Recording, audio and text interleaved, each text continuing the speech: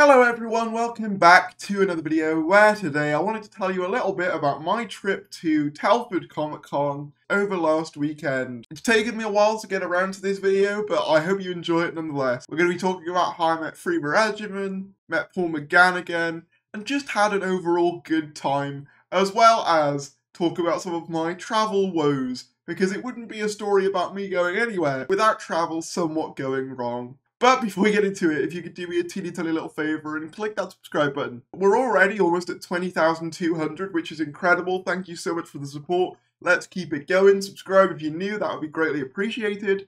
But with that said, let's get into the video. So this time I decided to head to Telford via train. I booked my tickets way in advance and I thought, I'll be fine, you know, we'll be fine. Little did I know, a rail strike was happening on the day that I went. This will become an issue later on. So the way I get to Telford is you've got to make a stop at Shrewsbury to get to Telford. So we got on the train to Shrewsbury, no problems, all chill. There was a 40-minute wait. I thought, sweet, go to Starbucks, get a wrap, and then go back out with 10 minutes to spare so they've got plenty of time to get me on and stuff, because they got to get like a ramp out. And then they tell me that they filled up the train with people, including the disabled bays, even though I booked. Safe to say, I was stressed out. Luckily, they managed to get us on a bus. However, the guy operating the bus ramp, it was his first time using the ramp, so it took him about 3 attempts to get it to actually work. I guess if there's one conclusion I've come to, not only through that whole saga, but also through basically all of my Comic-Con trips, because pretty much all of them involve some sort of travel kind of issue for me during the process of getting to the venue. It's don't travel on public transport while you're disabled, or if you are, just be aware that chances are you're probably going to get screwed over at some point during the process. It always kind of happens. Although I do want to say I support the people striking. It's not their fault. It's just kind of the way things are. I finally made it to the convention, and after queuing, luckily in the accessibility line, because my god, the regular line was so long, I made it in. And my first stop was, I was just in time for the FREEMA AGYEMAN photo shoot. FREEMA was lovely. Obviously, you don't get to speak to people very much when you're in the cubicles. It's very much sort of quick in and out type thing. But she was lovely. You know, she was very patient. She said, you know, maneuver wherever you need to for the picture. You know, and it's a very nice picture. I really do like it. Also, yeah, as I think you were all aware, I was in 14 cosplay. I also had the added bonus of trying to get back in time for the 60th anniversary trailer. And what's funny is, I would have made it back in time if my train wasn't cancelled, but as a result of my train going back being cancelled, I was 20 minutes late. Hello everyone, welcome back to another video. Sorry I'm late, we've been at a convention, I've been at a convention, you can tell by the costume, although it's kind of fitting, because we've just had the 60th anniversary specials trailer, the big trailer that's been hyped up before Eurovision. For most of the rest of the con, I kind of just enjoyed myself. I got a picture with this TARDIS, which was pretty neat. And I also met up with a bunch of people. Liam, who you'll remember from some of my previous convention stories, as well as DW 2012, Troy at Red Archer Live, the co-host of Crispy Pros podcast, and so many of you guys as well. Shout outs to everyone who came up and said hello. It always means so much to me when you guys do that.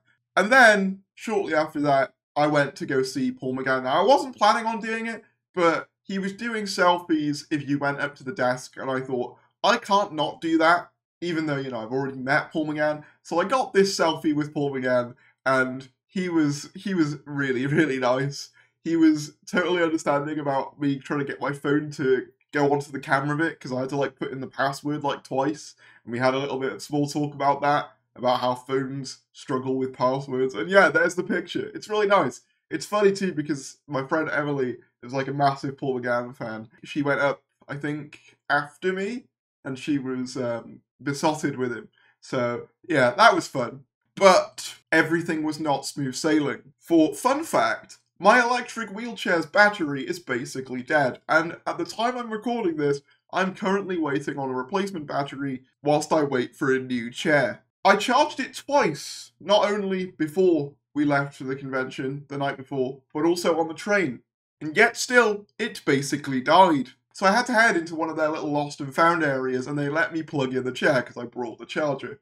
Luckily, the people at Wales Comic Con are super, like, really, really helpful when it comes to disabled people and stuff. It's easily, like, the best convention in terms of those sorts of things.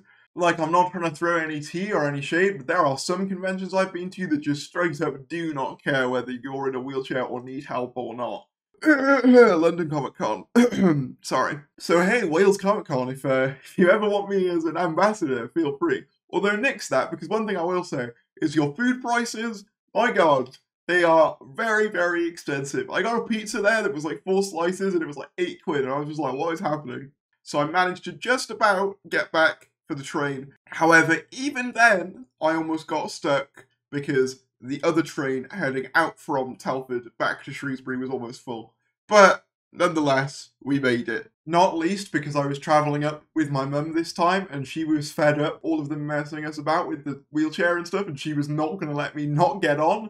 She's very stern. That's something you need to know about my mum. But in this case, it was needed. It was a more chill con experience than previous ones. I wasn't there as long because I was trying to make it back for the 60th trailer, and we got back with about 20 minutes to spare, which I think isn't too bad.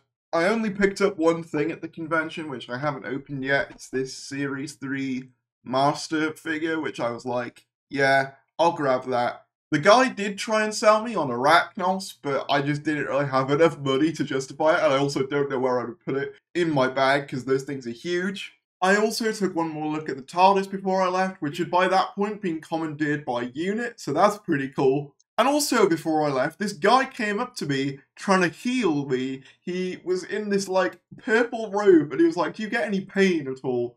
And I was like, the stomach, I guess. And he was like, okay, and he like started rubbing this thing on me. It was very odd. It didn't do anything. I'm not sure who that guy was. I thought I was being mugged for a second. But yes, we shortly left just after that. But yeah, that about wraps up my trip to Wales Comic Con. If you did enjoy this video, be sure to give it a like. Comment down below, were you there? Who did you see? I was gonna see David Bradley as well, but he cancelled. He always seems to escape me whenever I try and meet David Bradley. But I hope he's okay. Please like the video if you enjoyed, subscribe if you're new, and I'll see you later.